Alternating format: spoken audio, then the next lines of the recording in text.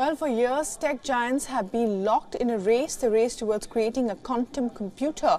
And Microsoft has managed to move a few steps ahead of its competitors. Microsoft CEO Satya Nadela has revealed his roadmap towards creating a true quantum supercomputer.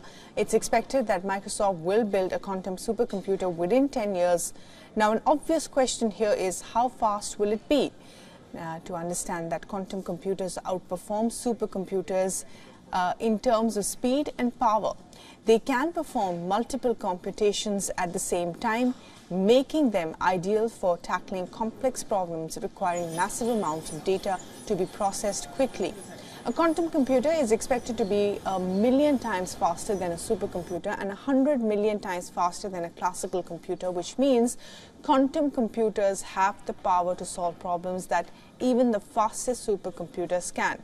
The processing power of quantum computing is expected to contribute greatly to the fields of security, finance, pharmaceuticals, artificial intelligence, and digital manufacturing.